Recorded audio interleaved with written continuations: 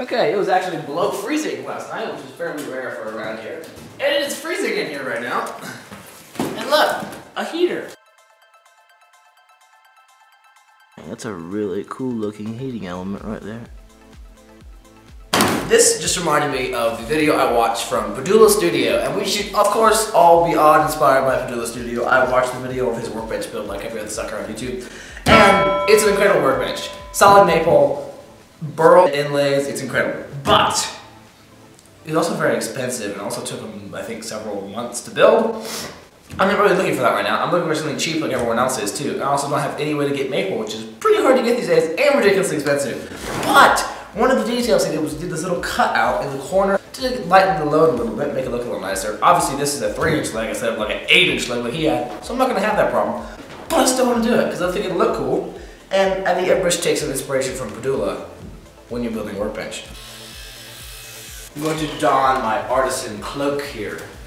Take a look at it. Much more professional than I actually am.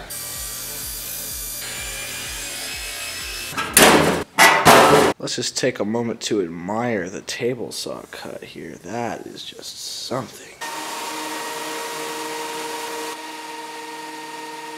Even though these are plain, they are not necessarily square. That does not mean that. They are exactly the same thickness in both directions, but they are not necessarily square. If you have a bit of a rhombus shape, so basically if you squish this into a more diamond shape, you will have exactly that when it comes out of the planer.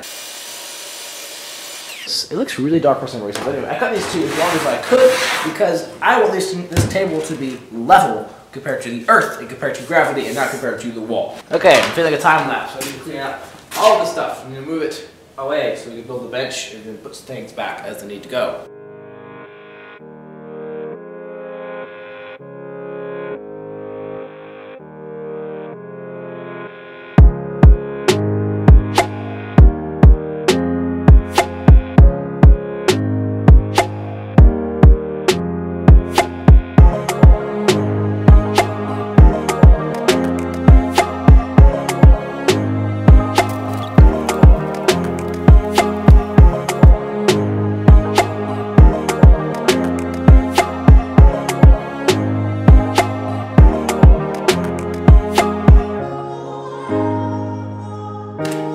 That's pretty stinking close.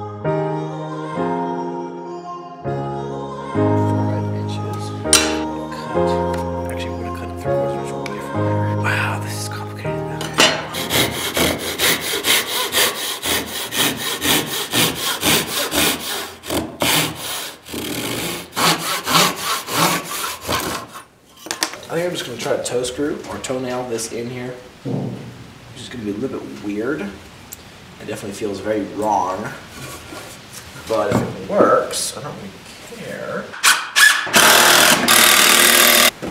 Actually looks good. And the sheet will run straight through there. One smooth continuous piece that will definitely break. 28 7/8. I know I couldn't go very far without messing up. And here's my first problem. There's going to be a piece in the front here, right? A piece, a beautiful piece. It's going to cover this and there's going to be a nice piece of metal line here.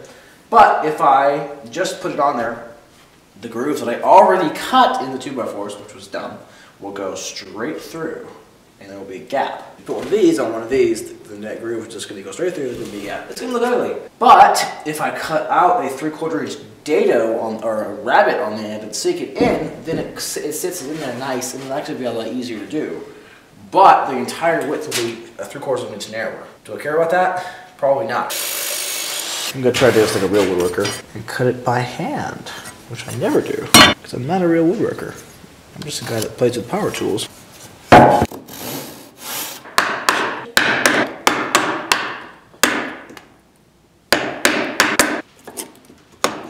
Almost make you believe I was a real woodworker. I feel like I've shown you this angle of this part way too many times.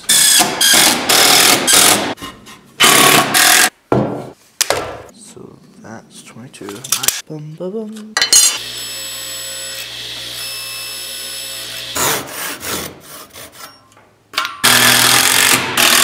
18.5-inch opening. And 2.5.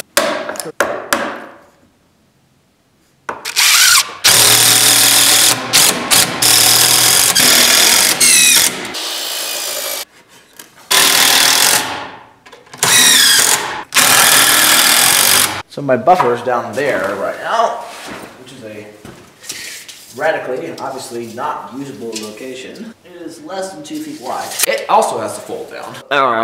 Miter saw, radial arm saw. In here, which is a bit smaller space than it looks like, is going to be the buffer, but we don't know how yet. Why not?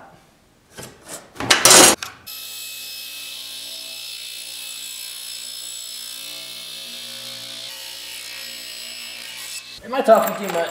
I feel like I'm talking too much. But I'm gonna keep talking.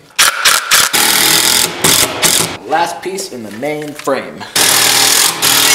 So it looks kind of like you need a leg on every single corner. That'll be 8 legs, which would be the rest of my 2x4s, but it'd also be just a lot of leg. I think it'd look very leggy, it'd be too many. I definitely need another one right here, because this is where the miter saw is gonna be. Whatever support I have for the fold down and stuff, I'm gonna want another leg right there. So do I use one 2x4 and make just one leg, or do I just make 2 preemptively and maybe put one here?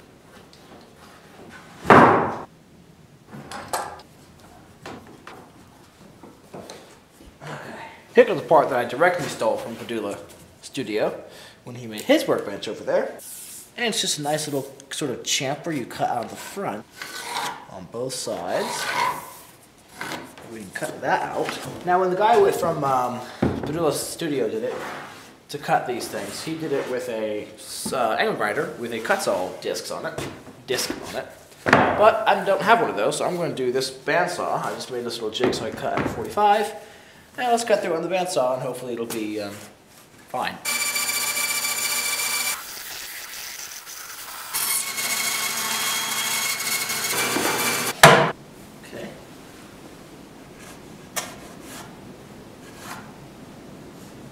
Rinse and repeat. The distance in between here and here is 2 3/4 inches, so we're going to do 2.5 to make sure we don't pop above that and mess up our melon line.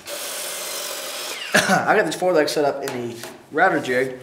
I'm thinking I shouldn't have though. I probably should just ran it with a square or something, because this is going to be really off balance.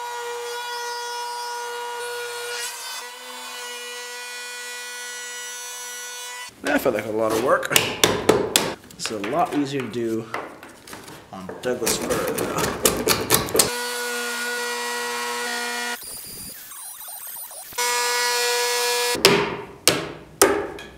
Okay, that's better. Clean up these.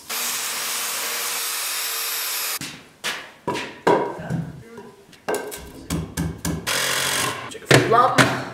It's not touching the ground. Okay, I just glued up another stack because I want a leg right there, and I want a leg right there, and I want a leg right there, and I want a leg right there, because it looks weird with just that leg. I'm gonna wear the apron, and the coat, and my flannel shirt, and we're gonna stay warm because it is cold. It's the next morning, by the way, and we're gonna be working on stuff now. It's like a stupid long time lapse.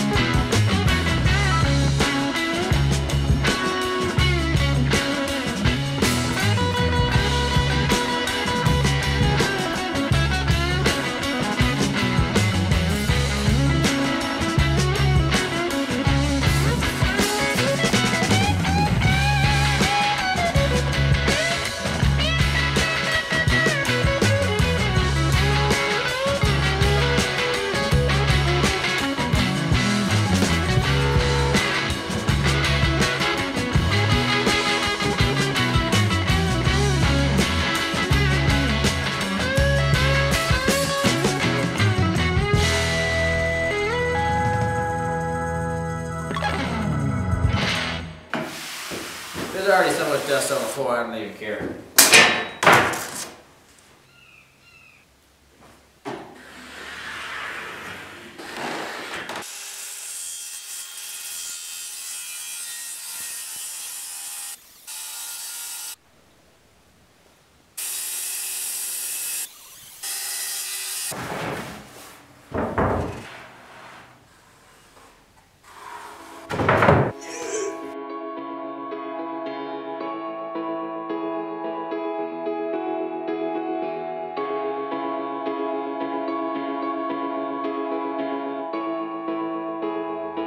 Something that I forgot to do on the other piece that I gotta pull out is spray all the exposed edges with clear coat.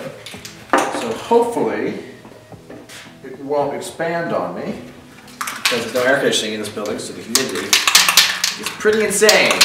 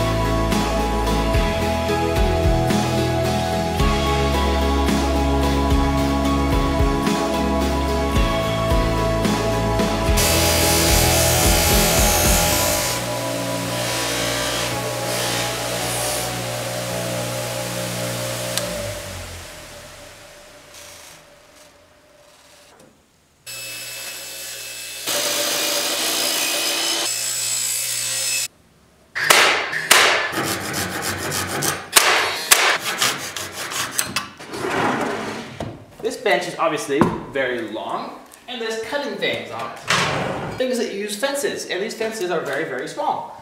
This one's about 2 feet wide, this one's about 2 feet wide. If I'm cutting a 10-foot piece of wood, balancing it on 10 inches of fence, if I'm cutting the very end, is not a very good idea if you want to keep a very, very square cut. So we're not going to do that. We're going to build some dogs, and we're going to drill some holes, and we're going to have holes set so I can put them in here as stops for my miter saw and for my radial arm saw, so I can have some support for my boards that I can move and not have in the way for all my other tools. And it won't be a big giant fence, but it'll actually be slightly better than a fence because it won't get dust in there and make everything nice and not square. The dramatic lighting is amazing. It's just going to be a couple pieces of wood that I'm going to turn, and they'll work on all the holes. So we'll grab a 2x2, cut it down, center mark the ends, tap in the live center,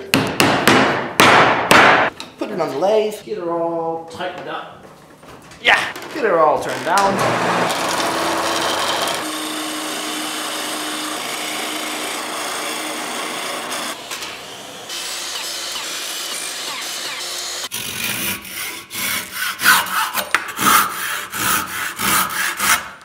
And voila, we have dogs. 3 ice, 3 ice. Small drill bit for placement.